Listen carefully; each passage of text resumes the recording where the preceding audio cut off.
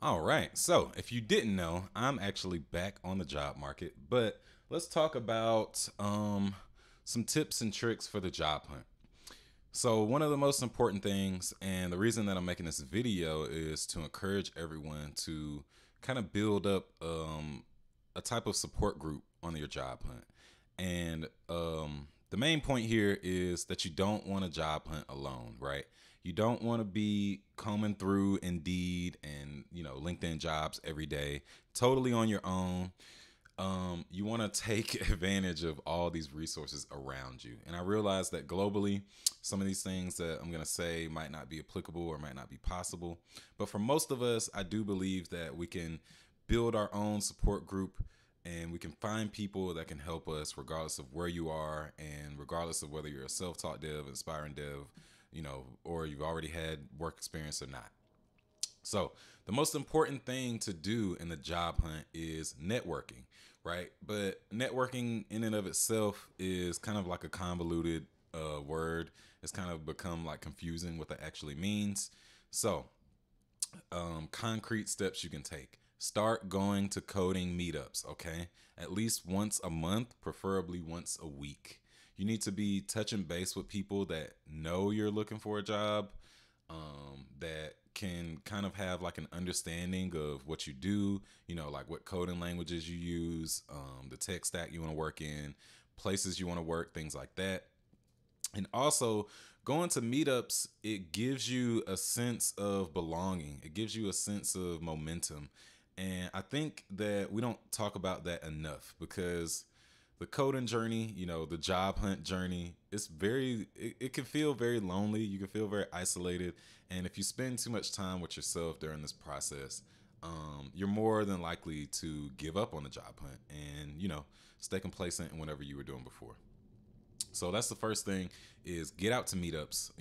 I know COVID's going on, so virtually, preferably, but at least once a month, or if you can pull it, if you can do this once a week, if you can do more than that, 2 or 3 meetups a week, that's even better because you need to get around other developers, you need to get around recruiters, you need to get around people that know the job market in your area, right? Because I can give you all this advice, but it's not contextual to where you live. It's not contextual to the job market. You need to be speaking to people that know what they're talking about and live in the city that you live in. Now, the second thing that you need is, kind of like a round table. Um, so you should always have like 3 to 4 or 5 to 6 people that you can reach out to with questions. For example, I actually got like a job hunting course from someone that used to be I forget what their job position was, but they worked at the boot camp that I went to. His name's Jason Humphrey, and I stayed in touch with him on LinkedIn. I think he's maybe moved on from Thinkful now, but he's still like a coach. So that's my coach. I can also talk to my wife, who's like learning how to code about these things. I can talk to a couple people on LinkedIn that are employed and still on the job hunt like me. So again, you constantly need perspective because the job hunt, for me at least, is very frustrating. I couldn't deal with all the rejection. I couldn't deal with putting out applications and not hearing things back. All that stuff frustrated the shit out of me.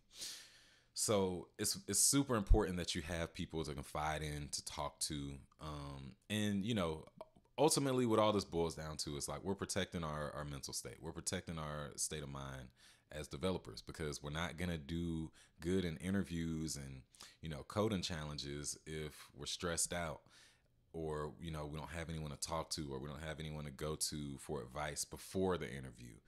Um, and that's super important. Now, the last thing that you want to think about when you're job hunting, especially in terms of building this support group, is when you go to these meetups, hopefully you're going to a meetup that's actually put on by an organization that is trying to help you with your professional development. So, for example, here in Atlanta, I actually participate in meetups for technologists of color, right? And they do like normal meetups where we're just coding or just talking about things. They also have these kind of like weekend classes that they call foundations. Unfortunately, I missed most of them, but you know, I can go there, I can learn things, I can talk to people, and I basically have the assistance of an entire organization via a Slack channel now. So if I need resume feedback, I don't have to post it on LinkedIn and post it to a bunch of people that don't really know me or what I'm about or what I'm trying to do. I can literally hop into that Slack channel, post my resume, and it might take a while. It might take a couple of days for anyone gets back to it, but I have gotten like valuable, valid feedback. So I wanted to keep this video pretty short. Um, don't ever job hunt alone, right? If you feel like you're running out of steam or you're lacking the answers that you need to be successful in the job hunt, it's probably because you're trying to shoulder too much of that responsibility on your own. It takes a village to get a job, pretty much, especially when you're coming into the industry. So that's my 2 cents on job hunting in general. Don't do it alone. Go to your meetups.